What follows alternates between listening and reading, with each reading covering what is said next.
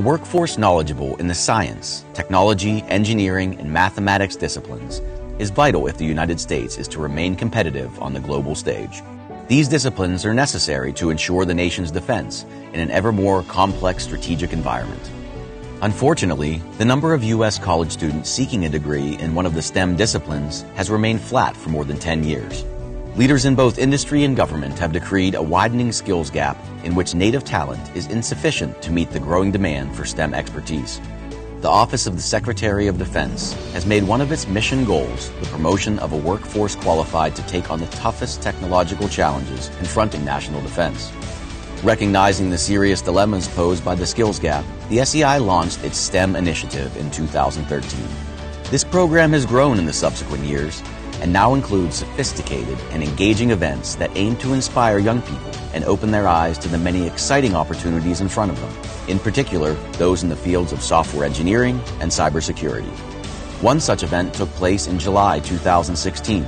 The SEI leveraged a state-of-the-art training environment it designed for use with Department of Defense organizations to provide 75 high school kids an engaging crash course in cyberkinetic tactical operations. A first for the SEI, the exercise connected cyber and kinetic missions in real time.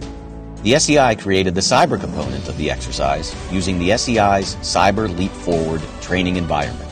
It then integrated a virtual kinetic battle simulator produced by a third-party vendor. This integration resulted in a rich training environment that extended from the cyber realm into the realm of events taking place in a simulated combat environment. Adding realism to the exercise, grad students from Carnegie Mellon University portrayed Navy SEALs of Task Force 44. The students worked to provide remote support for the task force's hostage rescue mission. From their computer stations, the students operated a Scan Eagle unmanned aerial vehicle to locate enemy forces. They hardened Scan Eagle's control system against enemy compromise. They gained access to the enemy network and cracked the building management control system, cutting lights during a critical phase of the operation. Through it all, the team of students communicated with the SEALs of Task Force 44 and worked to execute numerous other actions to support the SEALs' mission and hinder the pirates' ability to operate.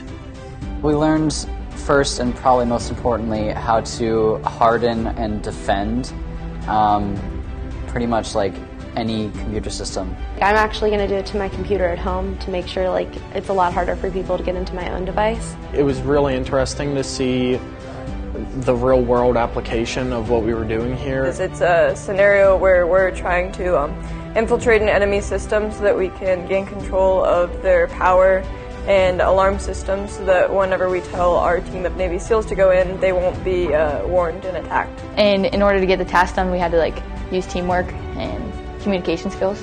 It just makes me feel like I'm actually working with cybersecurity. And there's tons of people out there who are completely unaware of the possibilities of what malware can do. I mean, I was a starter level when I come in, and I feel like I've learned a lot, so I definitely recommend it to a lot of people. Between seeing how easy it is to break into the different systems and such, and how little that I already knew regarding how to make it harder to break into them, everyone could have probably used this course. Events such as these represent the SEI's ongoing commitment to STEM education and to inspiring the technology workforce the United States needs for the future.